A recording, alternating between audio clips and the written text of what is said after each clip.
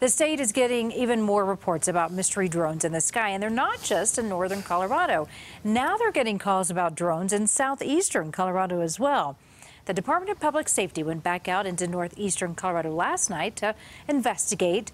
It identified 3 possible sightings, but none were real. 2 were small aircraft, the third just some car headlights.